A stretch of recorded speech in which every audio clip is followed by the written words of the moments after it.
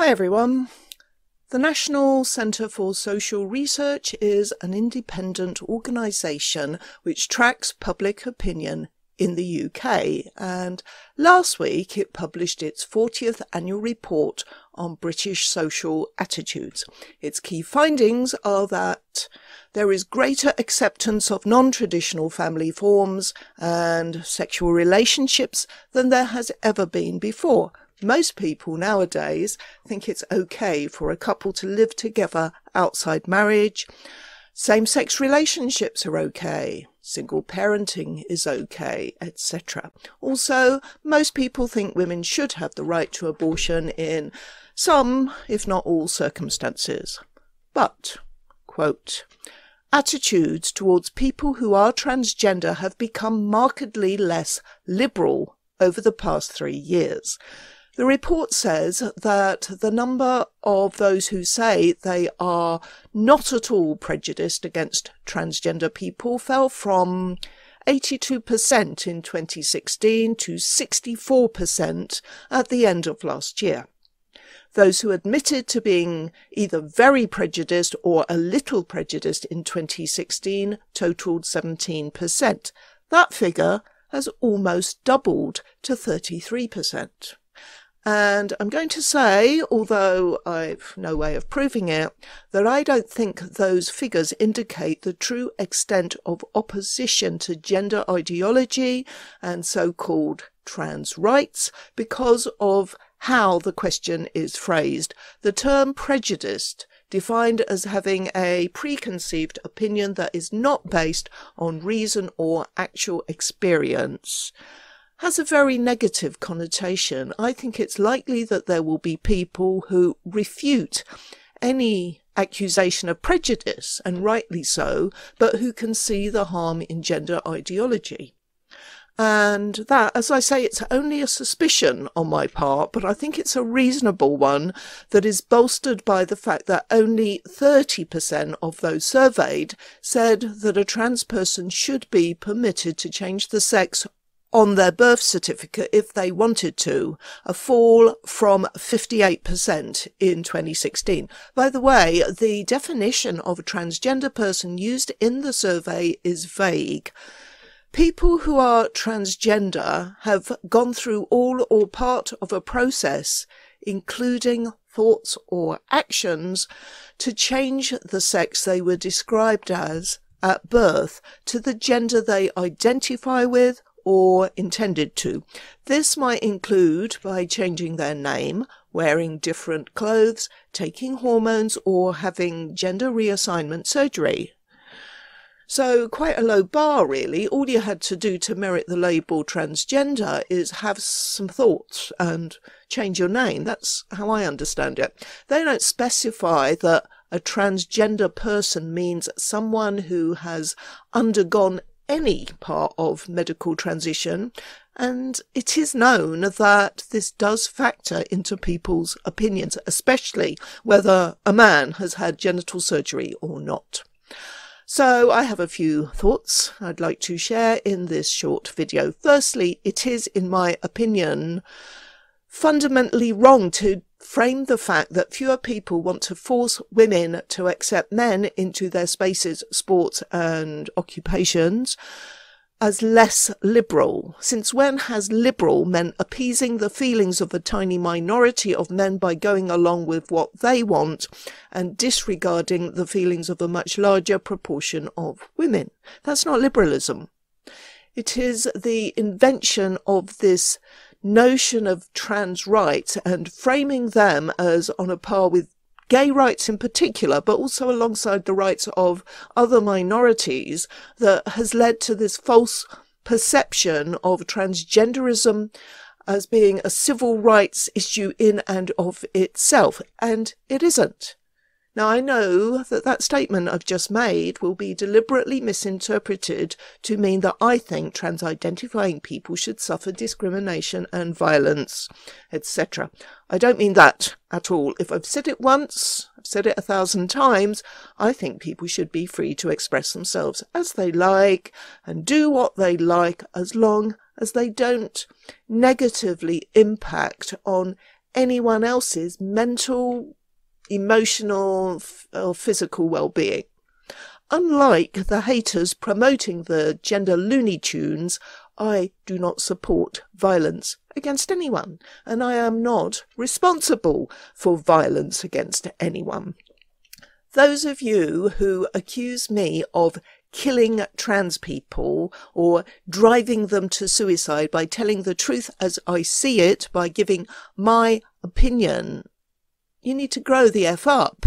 If you make a claim, provide your reasoning, provide your evidence, and we'll have a discussion. Or just shut the hell up. Have you not noticed that you are not changing my mind or intimidating me into silence by levelling these ridiculous accusations at me?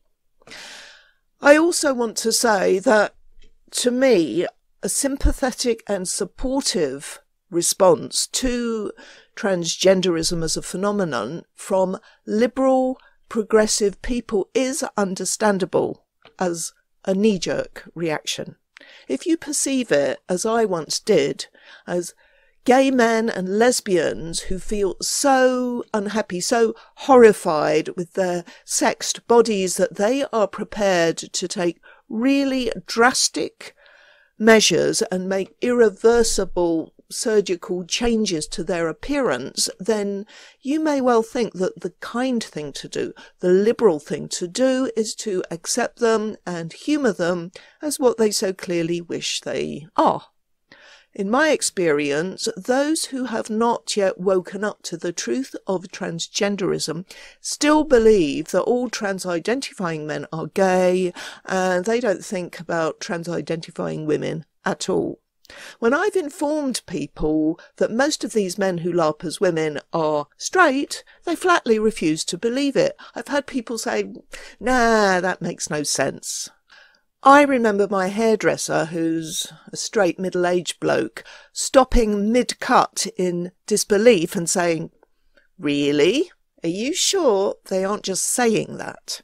Of course, people like him, Mr. Average, have never heard of autogynephilia. I mean, who has heard of it if they've taken no interest in the gender stuff? And they've never heard of trans widows and their children either. It is still possible to exist in this country and be entirely oblivious to what is going on, if you choose to be. If you hear the term transgender and just switch off because it's nothing to do with you and you're not interested. But it is becoming more difficult to avoid, and that is reflected in the results of the Social Attitudes Survey. So why would people in the UK become more liberal in general about major social issues, but less liberal about just one? What has happened in the last 7 years, and especially in the last 3 years, to affect such a loss of support? The answer is that people know more. Of course, that is not something the gender loons are prepared to admit.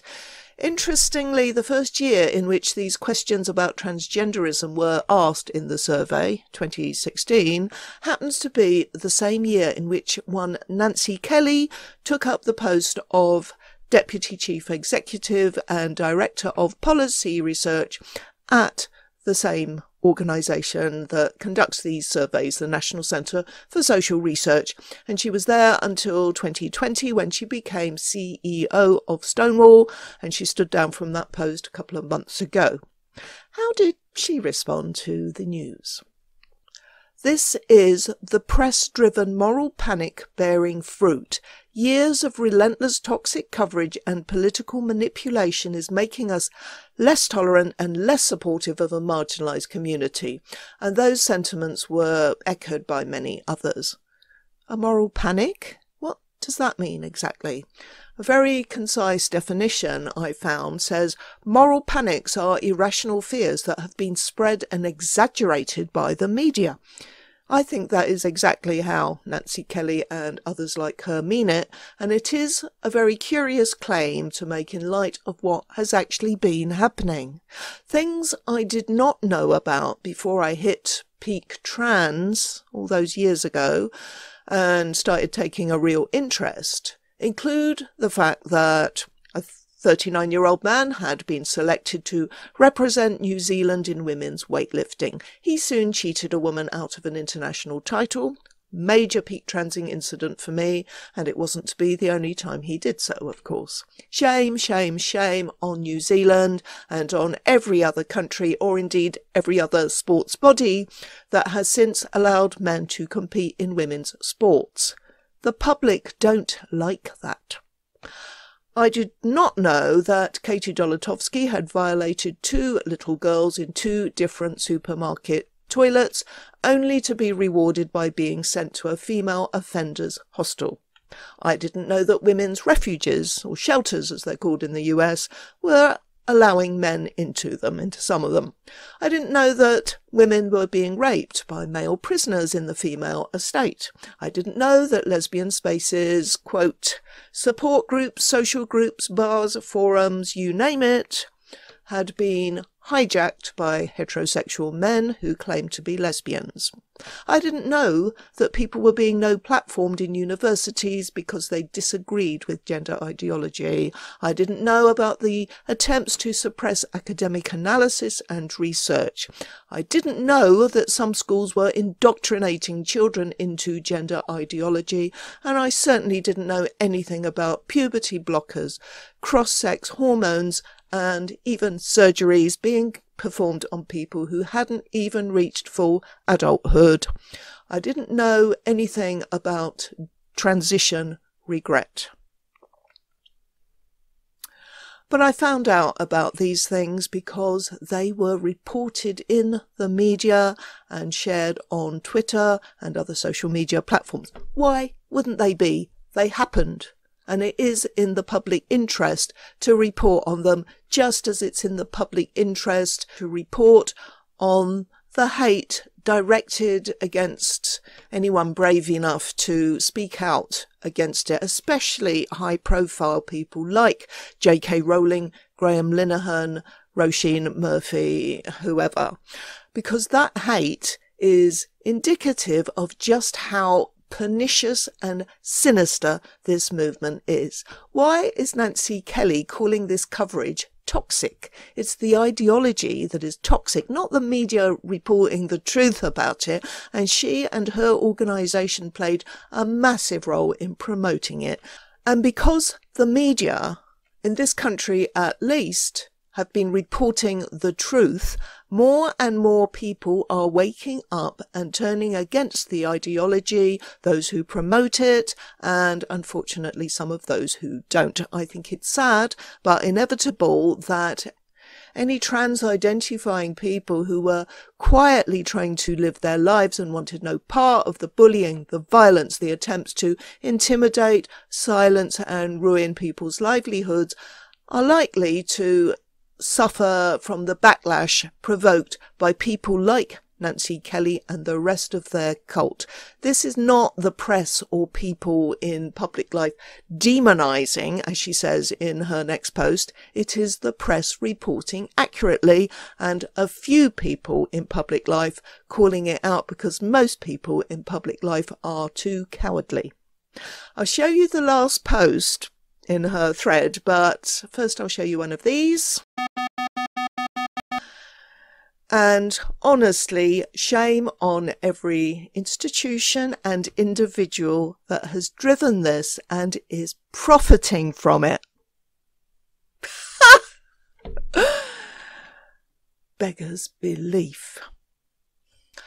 Toby Young of the Free Speech Union suggested that if trans rights activists want to advance their cause, they should set out their stall in the public square and engage with people like Kathleen Stock, J.K. Rowling and Helen Joyce in debate and discussion.